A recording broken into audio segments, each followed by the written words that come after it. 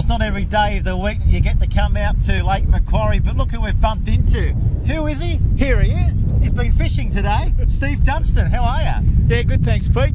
Thanks for the late invitation. I feel a little bit like Matt Moylan at the moment, how he would have felt getting caught in the State of Origin side. But yeah, we don't know how long we've got, probably a brisk 5 minutes before we get wet.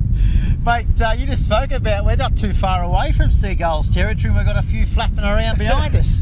Yeah, Lakes United are going really well right across the board in every grade this year. They're going to be very difficult to roll on Saturday.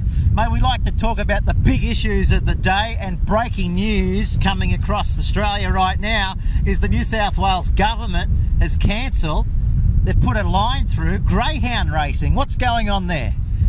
It's a sad day, actually. Yeah, well, to coin a phrase, it's probably a dog day afternoon for the greyhound people, the way it's panned out. Oh, boom, boom.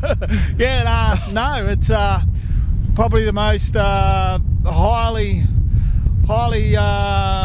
critical sport if people look at the way the dogs are treated and the way they're looked after. I've got some people that I know that are heavily involved in it, and I just know they're the most legitimate people across the board, and they treat the dogs like pets, and they're looked after. And I feel for all the people involved, it's going to be a lot of loss of jobs from the commentators right through to the people who work in the tab, and across the board in New South Wales it's going to have massive ramifications. Well, at the moment it's only in New South Wales, but you know, we might see the wider picture unfold in months ahead.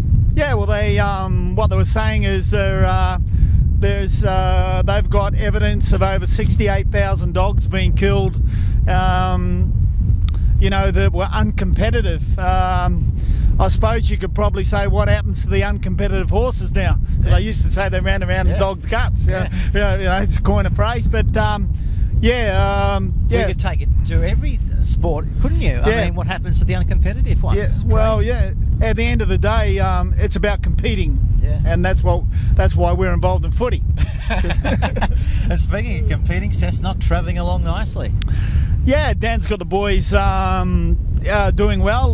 They're playing for each other, which is always an important cause when you're in a footy side or involved in one. And I thought, to be perfectly honest, we showed some signs of strength last week against Central. I mean, playing a team 2 weeks in a row, very difficult. That's tough, and good on Central for backing up and coming up 2 weeks in a row. But it's the way the comp's set out now, that's made it very difficult for sides. I notice in the next 6 weeks, Wests have 4 home games, and 2 against Cessnock. So, look, legitimately, that's the way the real NRL, or we're not allowed to call them that now, or the Newcastle NRL, if you like, decided to go with it, and it's got some ups and downs. But I suppose, everyone gets 16 games of football, and that's the way we've got to look at it. Mate, we were up there last Saturday, last Sunday up at Cessnock, and we were invited down into the sheds after the match. And I was surprised, to see you there, but more importantly, your son, dead set lookalike maybe of the big Swede back in the day. I've got to give it to Zeb. He's probably, he's worked real hard at his footy game. He's probably not the most naturally gifted player to play first grade for our club, but he works really hard at his game, works hard in the gym, talks about the little bits of his game, day in, day out, how he can improve. And I think, that's a good sign for a lot of young players across the board. You might not naturally have all the things or all the attributes and fundamentals that make you a great footy player, but you can work really hard and get results, if you do. Speaking of working really hard, you've been working really hard over the last 2-3 weeks. A little trip overseas, I hear. Yeah, I went over for my stepson's wedding over at in Oslo, in Norway. Was lucky enough to, so anyone travelling to Norway who wants to watch the State of Origin, they actually show it live in the Dubliner, a little Irish pub down there, and I actually ran into Newcastle Jets player Casey Wormel. Really? Yeah, so he was wearing a Queensland jumper, unfortunately. What were you wearing? New South Wales. Yeah. On the same day, I actually ran into Tom Jones about 100 metres down the road, so ended up getting a pick with him. But yeah, it's a wonderful place, Norway. Very expensive place to live, to holiday in, but and spent the last 5 days in Spain coming home. So yeah, it's 33 degrees here, -7 here on the lake. Go figure. Yeah. Mate, let's talk about Saturday. Cessnock, you guys come back down to this part of the world. You take on Lakes. What are you expecting from Lakes? I'm expecting a real tough game. You know, Chris Adams has gone up to the Knights, and good on Chris. It's a massive result for him. He's a fantastic bloke, fantastic player, and you know, I think everyone in the game wishes him the best, and the sooner we see him in first grade for the Knights, the better. He will make a difference to that side, not only in attack but in defence, because he's a wonderful defensive player and got a great attitude, and he's one of those players that other people like playing with. You know, you love to put on a jump and put on a pair of boots and run out with Chris Adams, no doubt about that. But isn't it good that we're breeding so many hookers in the Newcastle Rugby League? I mean, you've got Hyde, Chris Hyde, the rookie, NRL rookie. Yeah. Now Adams. Yep.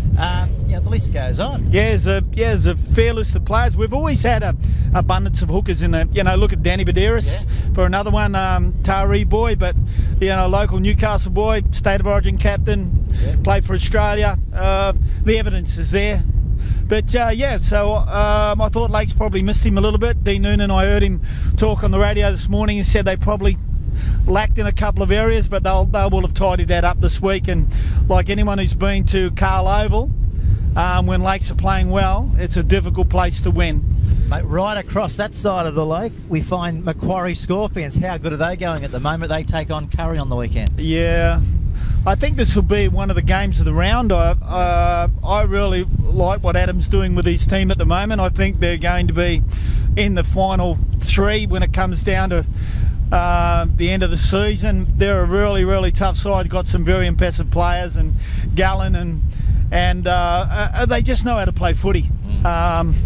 I'm probably going to lean a little bit towards Macquarie at home, but Curry have also got a group of blokes who are playing for each other at the moment, so it'll be a tough game. Western Suburbs not going along so great at the moment. They take on the Maitland Pickers. Yeah, Wests have got a few injuries. They've got a fair bit of depth in the club, so you'd be surprised if they couldn't turn their form around very quickly. I mean, Maitland, although they don't have many points on the board, they've been very competitive all year. Yeah. I think you'll agree. Yeah. Yeah, I think West have, like I said, they've got 4 of their next 6 games at home, and for anyone travelling to Harker Oval at this stage of the year, it's probably like going to your mother-in-law's for a pash. You know, it's not a place you want to be. Just get out of there. Yeah. Mate, the other team that's travelling along nicely is South. So I rate them very highly. They're taking on Central Newcastle. Yeah, well, South's travelling well in 1s and 2s, and like I believe Central Newcastle have picked up another Cessnock player during the week. Yeah. So, look, again, this stage of the year, weather could come into it.